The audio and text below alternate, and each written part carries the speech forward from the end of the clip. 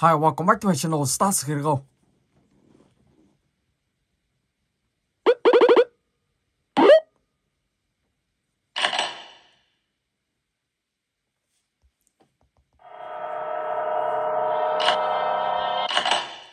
Okay.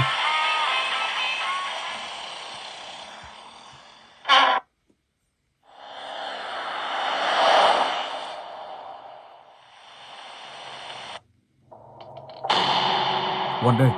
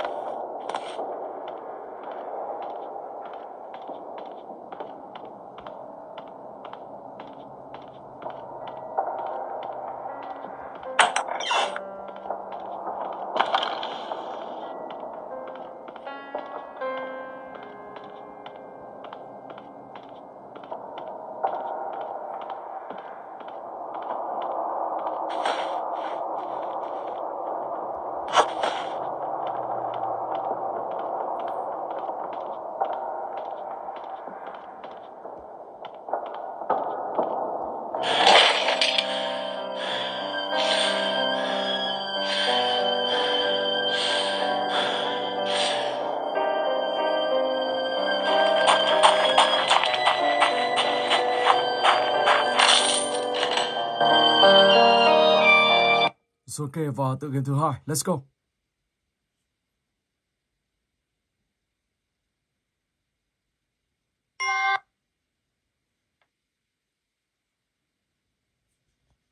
Ok, let's go. Trong tựa game này thì các bạn sẽ phải tìm kiếm tất cả 20 túi tiền.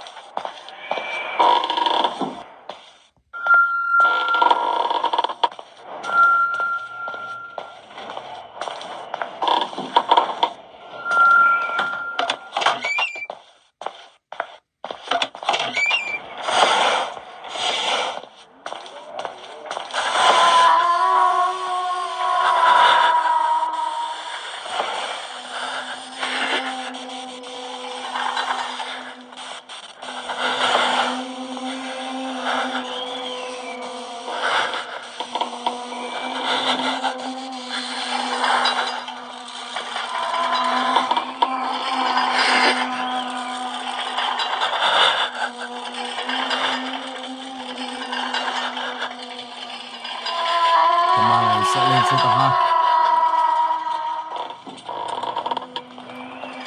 Khi lên tầng 2 thì mình sẽ xuống dưới tầng hầm.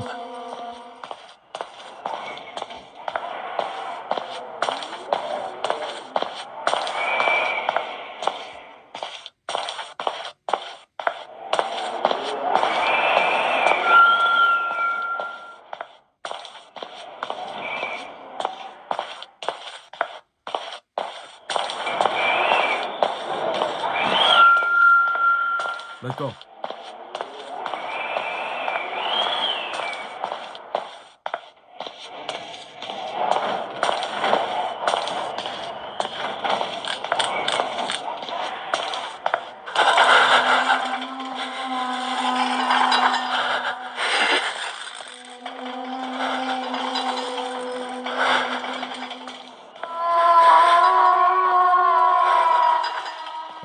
có vấn đề để mình đi thẳng lên sân thứ 5.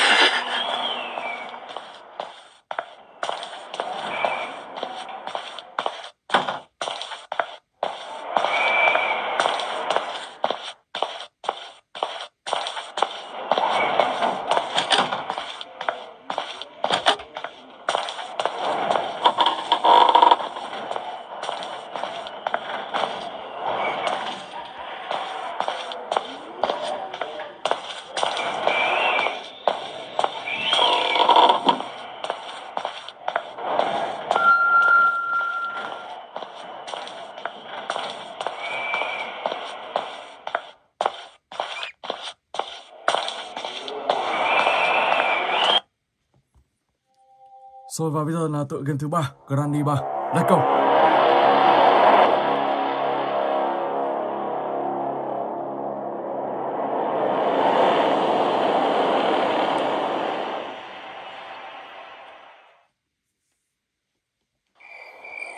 Ok.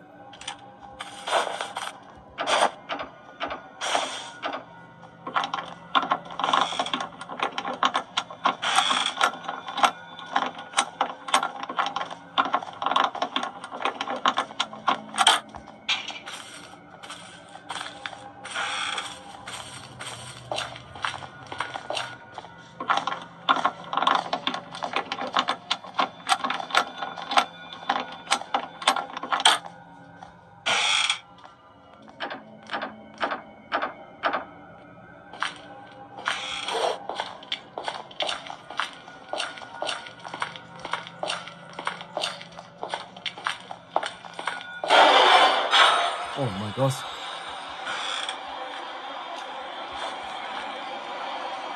Wow, không hiểu sao bà ta lại biết mình ở trong này viết tỏi giỏi chứ. Mà chiếc giường kia thì lại không thể chui vào được. Rõ ràng mình đi rất là chậm. Chui đây.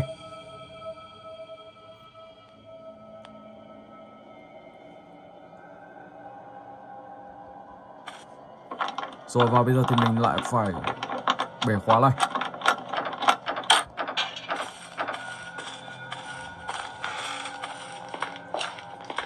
Bẻ luôn khóa ở đây đi. Mình sẽ lấy con thú bông.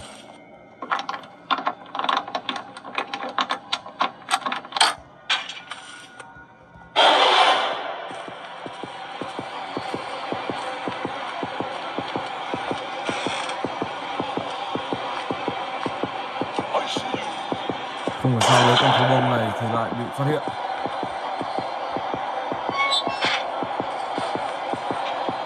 Oh my god. Wow.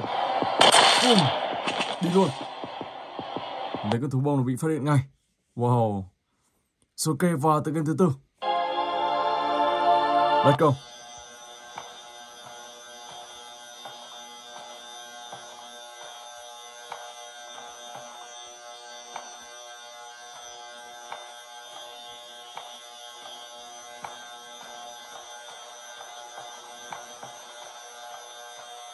Ở đây các bạn sẽ phải tìm chiếc chìa khóa, sau đó thì sẽ dùng chiếc chìa khóa đó để mở một cánh cửa. Và trong cánh cửa đó thì chắc chắn sẽ có một món đồ. Theo mình nghĩ đó là một chiếc búa, và các bạn sẽ dùng chiếc búa để đập phá vỡ và lấy được số 6. Khi đó thì các bạn sẽ mở cánh cửa này và thoát khỏi nơi này. Ở trong này sẽ có Backroom.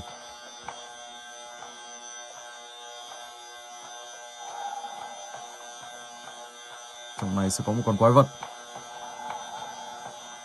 Tiếng này tiếng thở như tiếng nó. Oh my god, chuẩn luôn. Wow.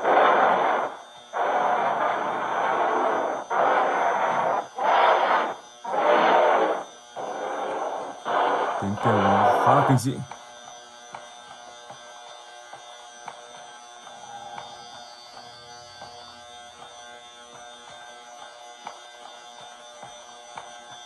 Đường này đi.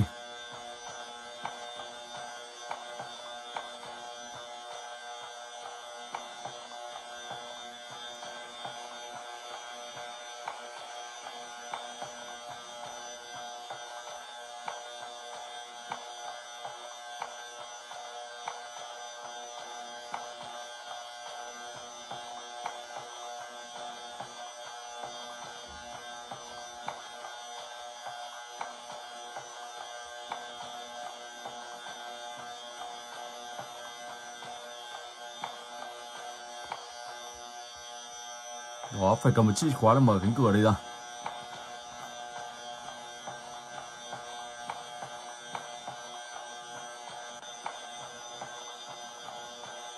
Các bạn sẽ phải đi xung quanh để tìm chiếc chìa khóa đó. Đúng là một nơi rất kinh dị, và là một nơi rất khó để tìm đường. Các bạn đi không cẩn thận là sẽ bị lạc đường ngay. Vì trong này cũng khá là rộng, chứ không phải là đơn giản gần hay là một đoạn, mà rất rộng luôn. Sau đó các bạn sẽ đi tìm một chiếc chìa khóa, và lúc đó thì các bạn sẽ dùng chiếc chìa khóa đó để mở cái cửa đó ra. Khi đó thì các bạn sẽ tìm được một món đồ. Có thể đó là một chữ số 6, hoặc có thể đó là một một chiếc búa hay là một chiếc rìu. Ok. Rồi. Và bây giờ thì mình sẽ chuyển sang tới game thứ 5. Smiling Icros 3.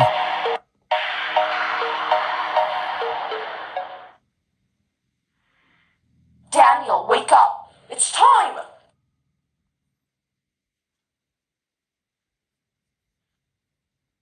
Daniel, finally you woke up. It's hard. I've been trying to contact you for a long time, but there is no way. Well done! Now get out of the window and cross over to the next cell. From there you will have a different perspective. Be careful and open the door to your hacking assistance. Remember that your body is visible to others. Rồi sau đó thì mình sẽ đi tìm một chiếc chìa khóa đây rồi. Mở cánh cửa đây ra. Listen carefully. Now that you have managed to escape from the prison, our counterattack begins. This train is one of the major strongholds of the export. If you can escape, you will deal them a hard blow.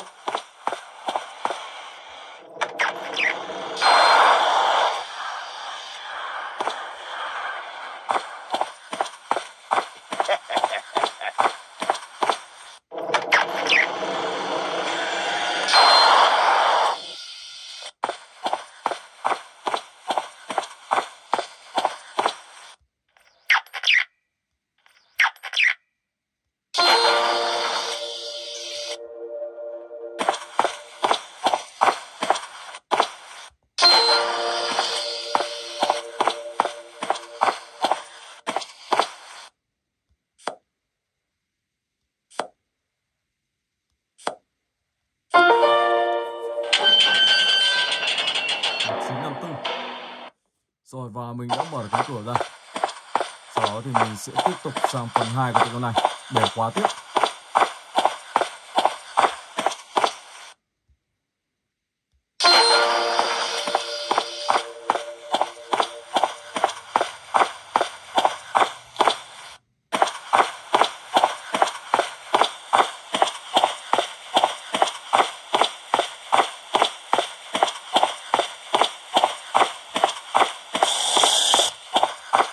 You see this room? This is a... What do you think if we start with the junkyard down there? Let's finish it once and for all before they start repairing it.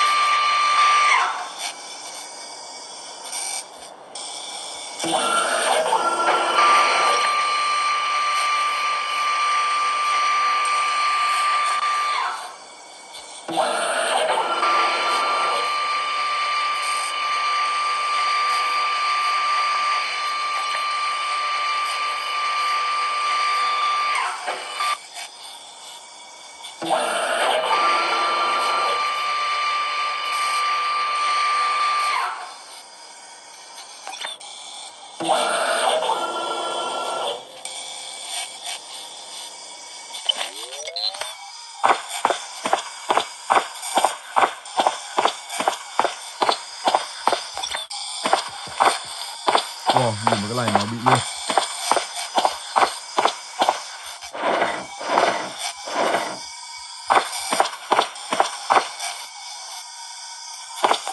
Cái đường này thì sẽ chạy đi đâu?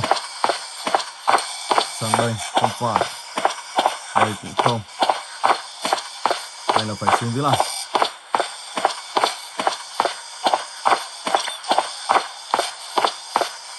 Bây giờ các bạn sẽ phải tìm một con đường xuống dưới này. Nó có một con đường nào xuống đó. Có một chiếc máy ảnh camera. Tìm những chiếc máy ảnh camera xung quanh đây.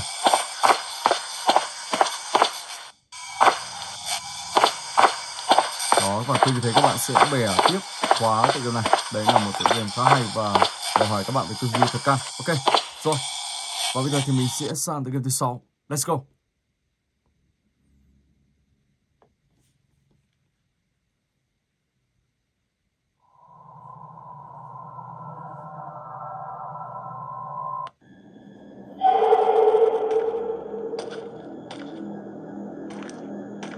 Kìa có một quái thú à?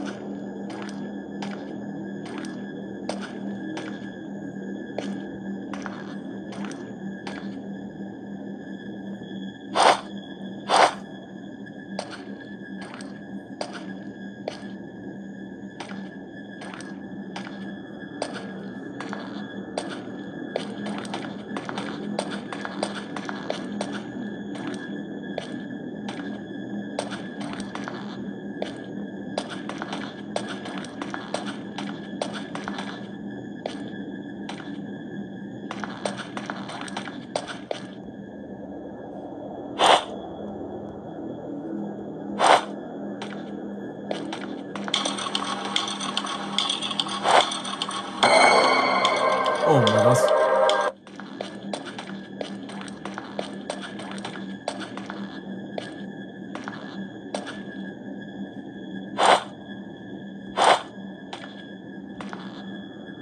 Xem gì đây không?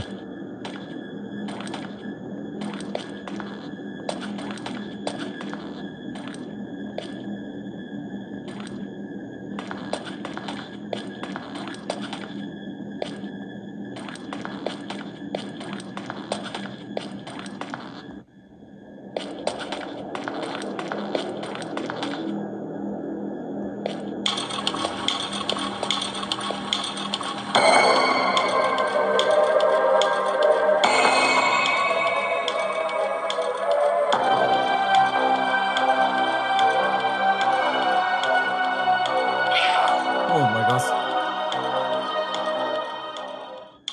Wow. Chú sói đó đâm ra tự nhiên bị đứng yên. Mình không hiểu lý do gì. Hoặc có thể là chú sói đó đang bị lag.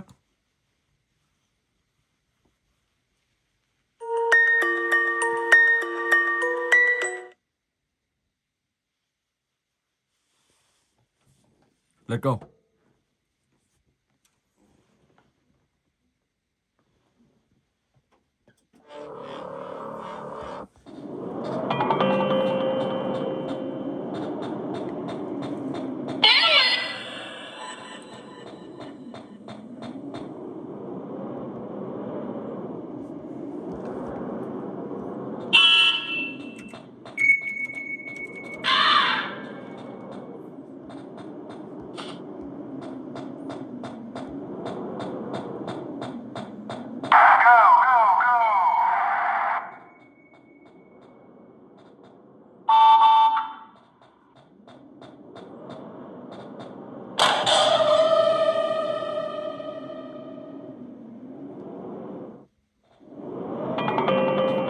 Go back to bed.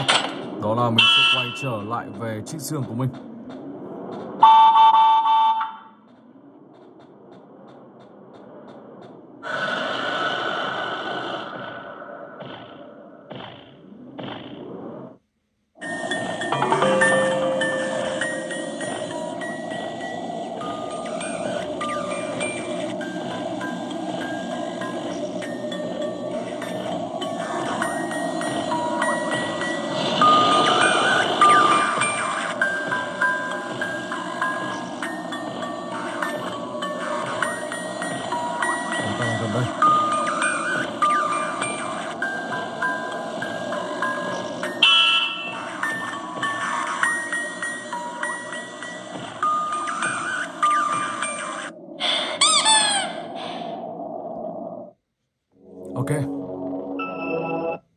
It how.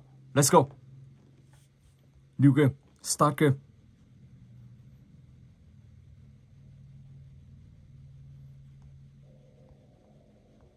Dạ ok.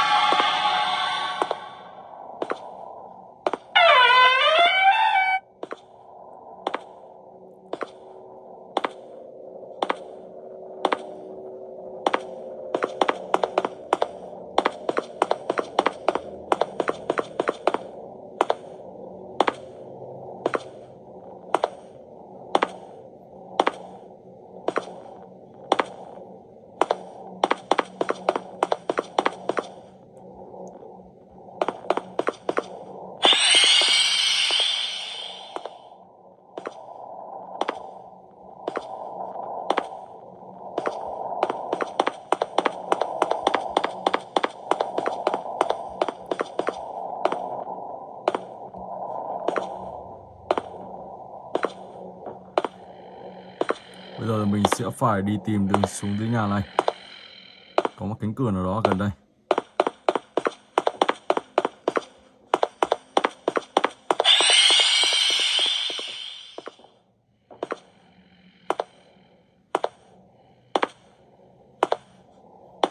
Đây rồi.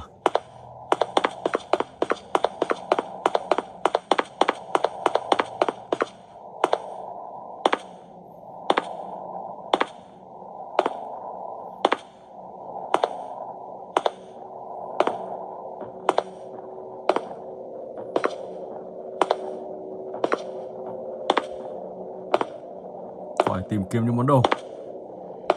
Sau đó thì sẽ tẩu thoát khỏi đây.